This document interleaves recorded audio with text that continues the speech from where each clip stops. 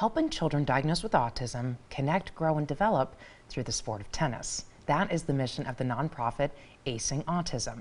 The Central Ohio chapter began through a local high school player's love and dedication to the sport. Take a look.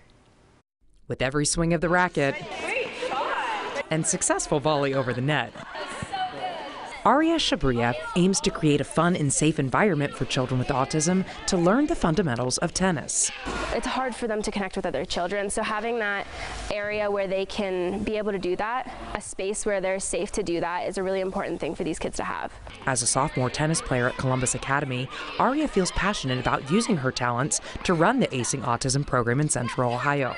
And I realized there was no Columbus program after COVID, and I wanted to bring it here, and it means a lot to me that I can help impact these kids in a positive, meaningful way. 8 children paired up with a volunteer staff of mostly high school students at the Racket Club of Columbus, and smiles and laughter were plentiful with every drill. My name is Stuart Knox. And Stuart discovered a hidden talent. I have joined in 2021. For showing his personality on TV. I'm a really good tennis player.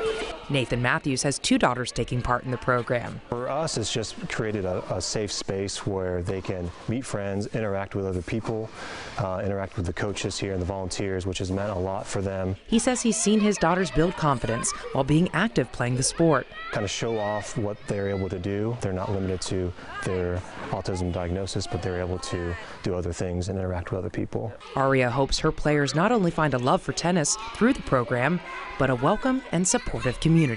We do a bunch of exercises that make sure kids can connect and find friends. And tonight's session was just the second time these kids have taken the court through the program. They look pretty good out there.